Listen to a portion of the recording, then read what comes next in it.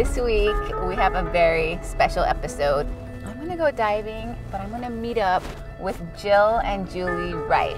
They are, the Riffes are who make all my spearfishing equipment. Their dad, Jay Riffe, is just like the absolute legend and pioneer of freediving spearfishing. Julie's bringing her kids. I think they're like 13 and 16, and they're really into diving, so it's just gonna be about family time. This is exciting. We're gonna dive with the Riffes. Jill and Julie's dad, Jay, recently passed away. So the Riffe daughters and granddaughters have gotten together to celebrate his life and live out his legacy. It's hard to express how integral Jay was to the world of spearfishing.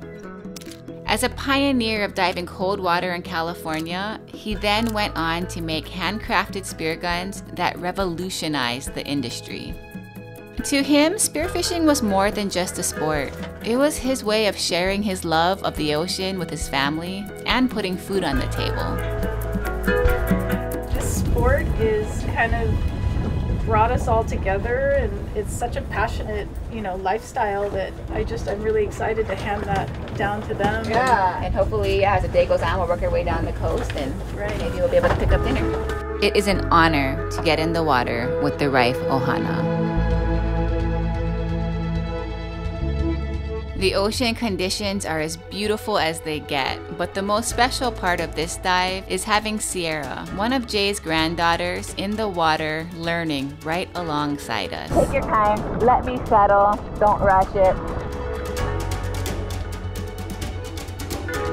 Every tip I give her about slowing down or stabilizing herself in moving water are put into practice immediately. Wow, you found the right fish. That was awesome. We're not teaching Sierra how to shoot fish. We're teaching her how to hunt. Hunting is the way you read your environment. It's your approach. It's the way you move and how you stay calm under pressure. You're hunting good. Like that fish would not come up to you and be like, "Hello, Sierra. Look at my yellow eye." If you were doing everything wrong. You're doing everything right. It's amazing. I know how frustrating it can be to miss fish after fish, but Sierra just does not give up.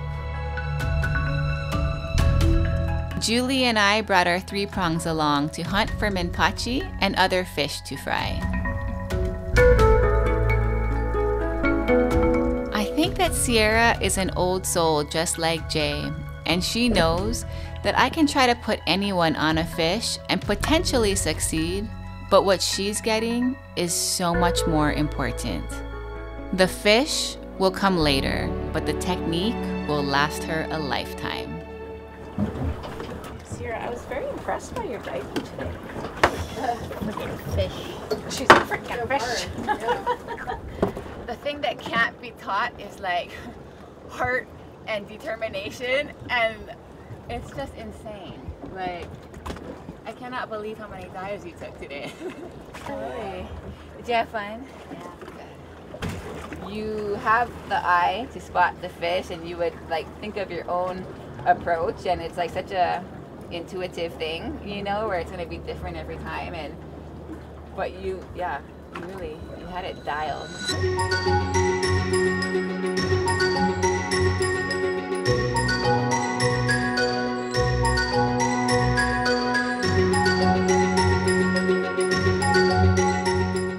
The first time I used this gun was with your grandpa. Really? Yeah. So that's like a gun that holds a special memory. Totally. We got to spend 10 days together in Mexico, and that, it was like kind of like you and me. Like, you kept trying and you just, you kept trying for these fish, and it just wasn't happening for you. I had 10 days of that with your grandpa. So I took a drop. A fish came up to me. I got so excited because it was the first time I ever saw yellowfin tuna that I just turned and missed right away. And came back to the surface, but rather than being disappointed, I was just so happy. And I just came up, and your mom was looking at me, and I was just like, I saw an ahi. And I was just breathing up, reloading my gun. I took another drop, and this time I went even deeper, and I remember I went to 98 feet, and I shot it. It was just the most incredible feeling, but I felt like a proud puppy when both of us got to swim that fish back and show your grandpa. Like, it was magical. It was cool because you know what was so magical is that the way that his face just lit up, it was almost like having my own dad right there with me too. It was, yeah, that was by far my favorite memory with that gun and with your grandpa. I'm not gonna eat the heart raw. I'm taking a little I explained to him, and Monica backed me up, is when you catch your first white sea bass, you have to eat the heart. I mean, you clean them and you eat the heart. That's an initiation into the spearfishing world.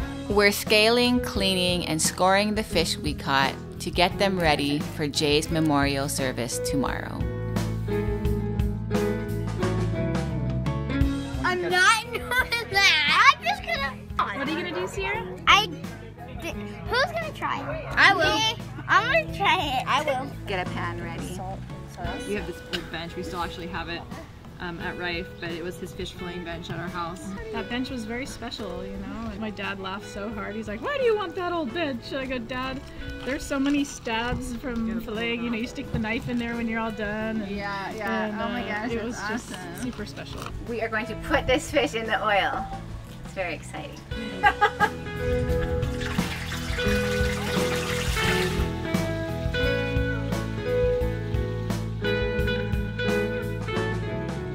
It's crazy the amount of respect I feel like so many of like the true blue OG like Hawai'i skin divers and free divers like will always have for Jay Riffe and his humility and who he was as a person and how he might have been like kind of immediately looked upon as like this, you know, game changer and pioneer. The way he carried himself was very like humble, very Hawaii. Yeah. And so I think that's why he was just so well received here, and you know, and I think his legacy always will be.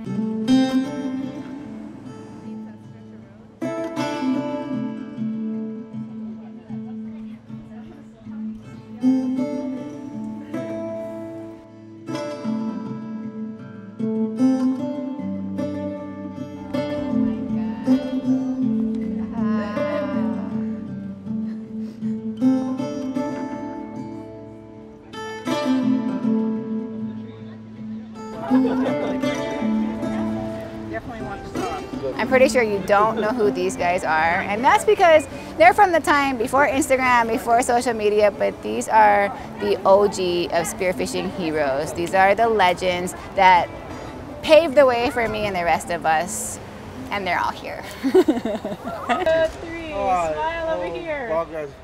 The change that occurred during Jay's lifetime that he was a giant part of creating was it's the foundational blocks of spearfishing in the United States and in a lot of ways around the world. It kind of trips me out that to look at how competitive these guns still are. Like after all the people making guns nowadays, that for sure like, it's gonna leave a long legacy like forever.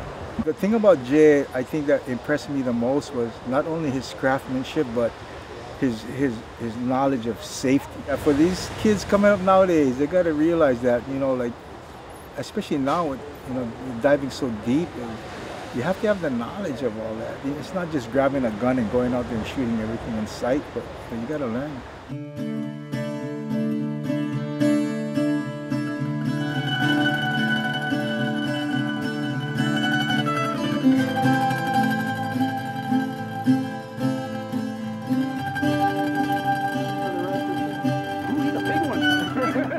Hi everybody, I first want to say happy birthday to my father Jay. He's up in heaven, and today's a really special day for all of us. Not just because it's my dad's birthday, because we're in Hawaii, and Hawaii was very special to him. And he really wanted to be in Hawaii, so we brought some of him with us. Each and every one of you has experienced an amazing time with my dad. We really appreciate you all being here and being a part of our family. So cheers to Jay Riffe. Happy birthday, Dad. Happy birthday, Dad. Jay Riffe was 24/7, 365 spearfishing, thinking, innovating. If I look back and see what Jay provided for not just Hawaii people but worldwide, he provided more of a way of providing food for your family but having camaraderie with your friends at the same time. To me, he was a really good person. really good man. Loved his family, loved diving.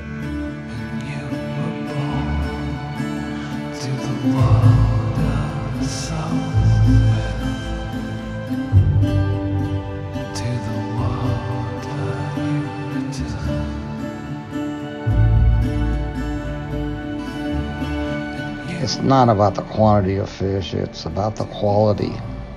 And to ensure that future generations will get to enjoy this sport as much as I did.